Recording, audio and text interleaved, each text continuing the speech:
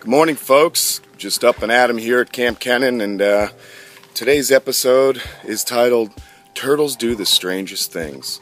So on my morning ritual, I walked into my reptile cage here, saying hello to the Cubans, and I moved the Greeks up here because it was really wet in their normal habitat. So I was about to move this lovely lady back into her habitat because it's drying out, and this is what I see. What's different and what's strange about this picture? This is a sheer wall. This is a Malaysian box turtle. Somehow this turtle scaled from here, wedged itself in the chain link, and decided to climb up.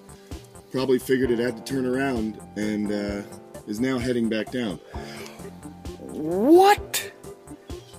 So those of you who think turtles can't climb, think again.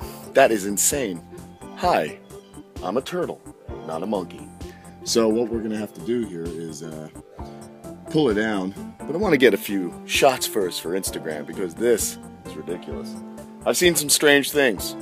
I've seen turtles climb. I've seen snapping turtles climb and my leaf turtles, but I've never seen a box turtle, Malaysian box turtle, climb